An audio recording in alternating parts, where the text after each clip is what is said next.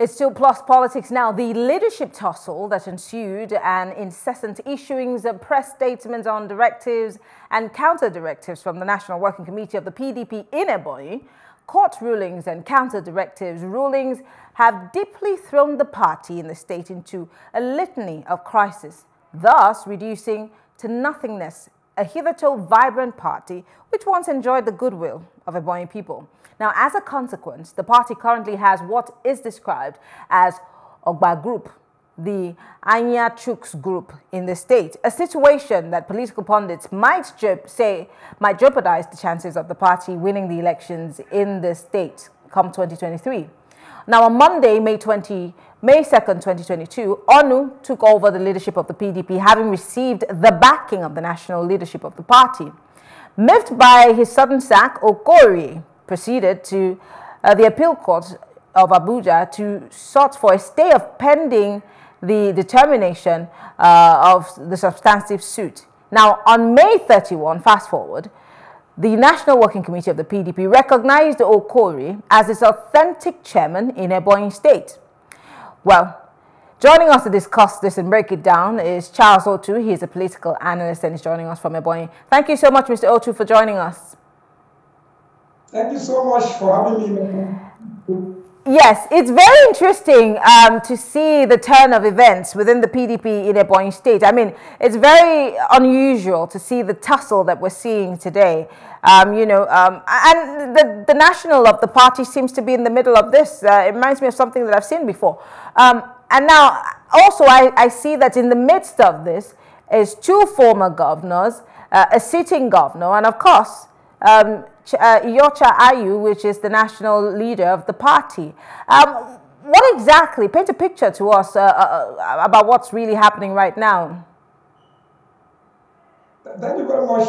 The crisis in PDP is, like you must have heard in the movies, self-inflicted. Self-inflicted, I would say, because the party, after the defection of the on November 19th, 2020, a lot of persons felt, oh, they have left in body, but the soul and spirit of the party is intact. But the events that played out shortly showed women who were desperate. They were not only desperate to grab power, they were not ready to trade a bargain or pedal or giving anything another. The party can survive and beat the party on with the 2023 election. Now, it all started like the issues in court now are recent development. On the 16th of October 2021, the party held its state congress. And going from the first week of October, when we started the World Congress, that was the origin of the crisis. And those of us who were monitoring events in the party, who were also physically available in some of the congresses, particularly the state congress, we could see people who were in a hurry to destroy the best, people who were out to find personal survivors. Of course, you know that when the man left the PDP, the party that were in contention was about democracy. And the former Senate President, Senator Empire, quickly moved in and was recognized as leader of the party in the state. The PDP carried on till that Congress time. A lot of those who felt that, okay, Senator Empire as the party should have brought a leader from within the next members of the party in the state. But of course, he himself and the other stakeholders prepared Mr. Okorie, who had all along been based in Abuja. So this did not go down well with those who have been supporting secretly and openly Mr. Salah, who was the publicity of the party on the interim basis before the Congress. Mr. Ogba has done quite impressively.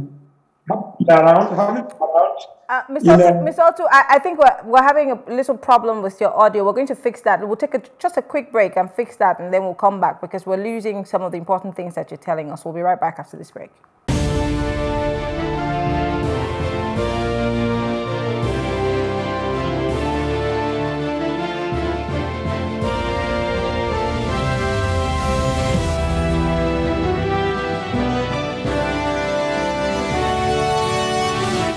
It's still Plus Politics. We're still speaking with a political analyst in Ebonyi State, Charles Otu.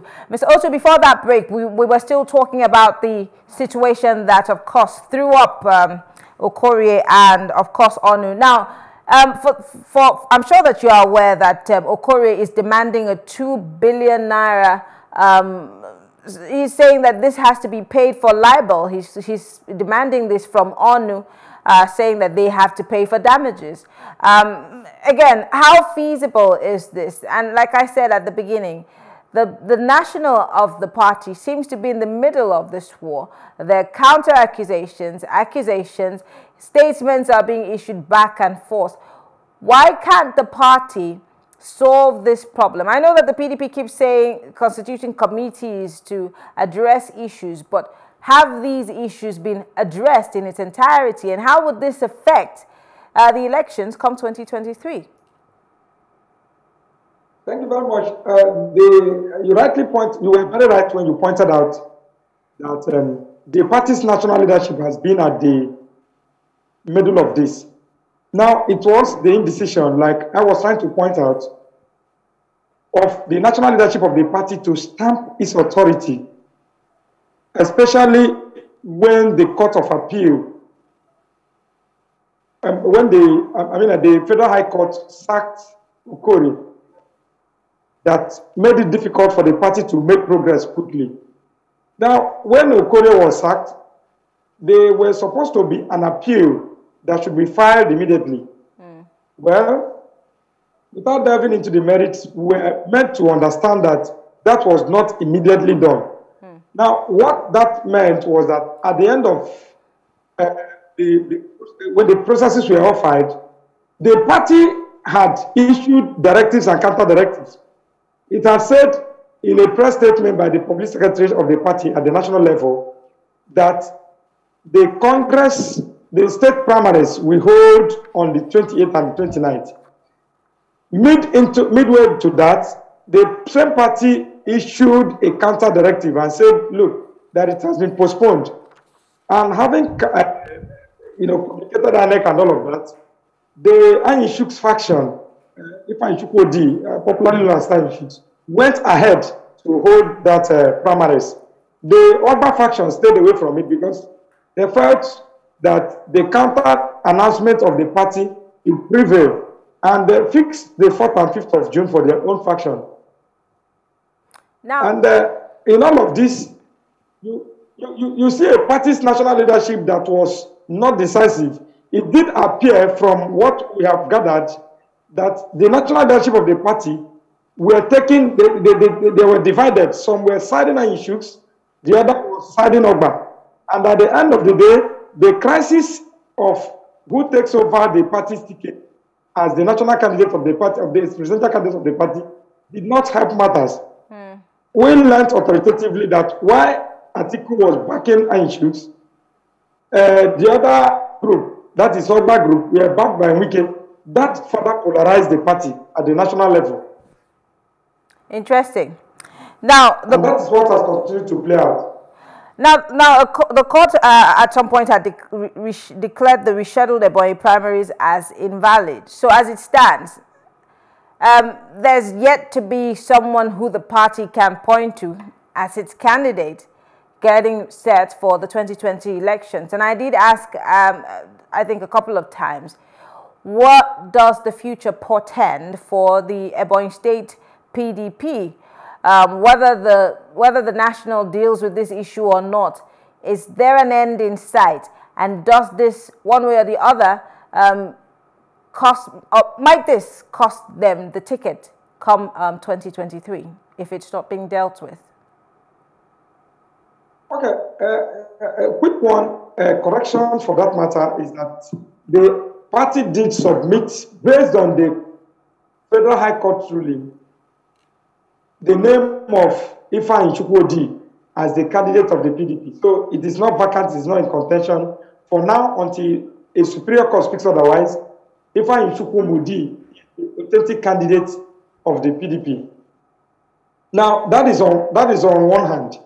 And then you look at the issue of the Court of Appeal decision that asked that the matter, the court verdict that declared Anyichuks the authentic flag bearer of the party, having been shortlisted by INEC, that it should be retried and revisited.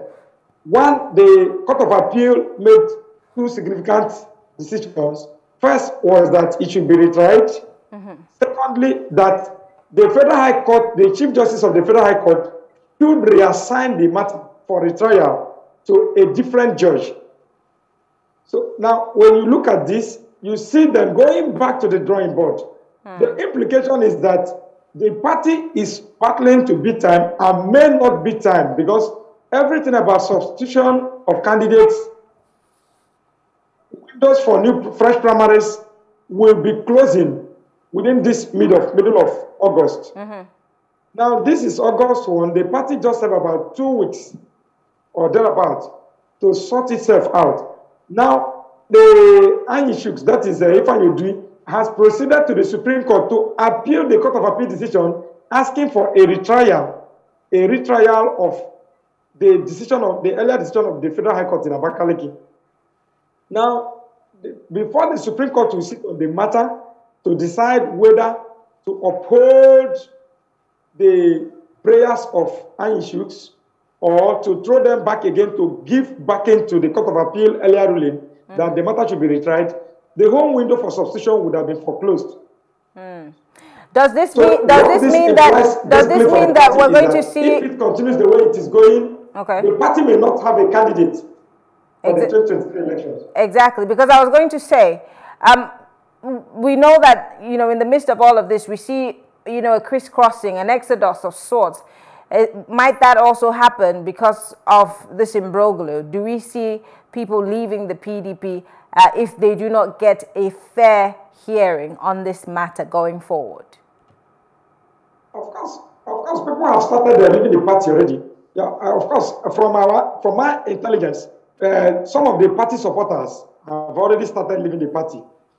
Why do I say so? I say so because if you had read in the news recently, you would have seen some of them decamping to other parties, some to APC, some to Abga, some to other parties in the state. Now, what this means is that some of them who feel they may not have the patience to go through the litigation hall from the lower court again to Court of Appeal to the Supreme Court, some of them feel that the best thing they can do is to find a candidate in another party to support. And some have started moving already. That is already on course.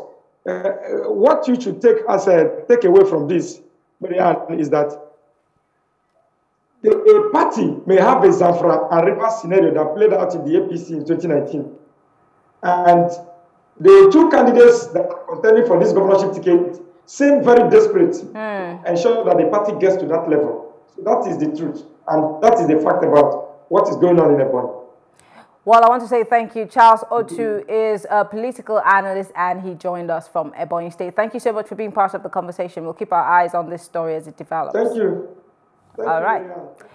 Well, it's time for my take. Before we wrap up the show tonight, I'd like to give you my take.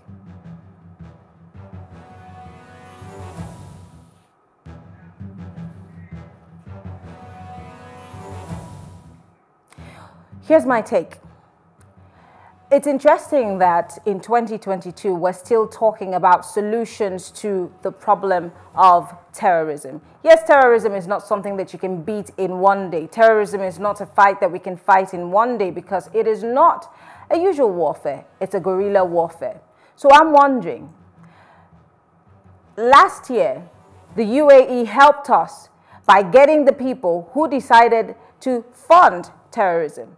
They helped us out to give us the list of those people. What happened to the list? Also, recently, the BBC has come up with a documentary going into the nooks and the crannies of this country to find out what is at the bottom of the terrorism that has been taking the lives of innocent Nigerians, ripping mothers from their children, killings and torturings, and of course, even Nigerians who have no money, crowdfunding to get their loved ones out from the kidnappers' den. But our government has decided that they will fight the BBC, that they will fight Daily Trust. These are journalists who have come from outside the country, talking about the BBC, to help us get to the bottom of our problem. So I ask Nigerians, help me. Why is it that outsiders are most interested and place more value on human lives than the governments that we have in place? Of course, Mr. President has told us that he's done his best, but my question is your best good enough, Mr. President? Again, I ask the government of the day, why are we still thinking like we do not know what to do to deal with the issue of insecurity? Is the president's hands tied? What is happening to our security officials? We said we needed Tucano jets. The Tucano jets are here. What are we doing with it? How long will we keep losing innocent lives of Nigerians? For a government who really, really wanted to govern us, Mr. President, you tried so many times to be president of this country, and finally, you were given the opportunity. Is this what you wanted for us at the beginning? Is this what you want to leave at the end as a legacy? I'm wondering, how long will we stay in this place, wondering, gnashing our teeth, and hoping that somebody will come save us? I'm guessing that our leaders should be our savior. Okay, people are saying we want to impeach Mr. President, and some others are saying, oh, well, it's political. Where does the life of the average Nigerian come in? I'd like to say Kadaria Ahmed put out a statement, a very long one, talking about the fact that the Nigerian media is glorifying, terrorism. But how do we make sure that we get to the solutions of our problems if we cannot tell the story behind the problem of terrorism? So I leave it to you, Nigerians. Think, act wisely. Elections are around the corner. If you are campaigning for somebody, find out where that person stands on this issue of insecurity. Maybe that might inform who you vote for. I am Mary Arnicle. This is my take.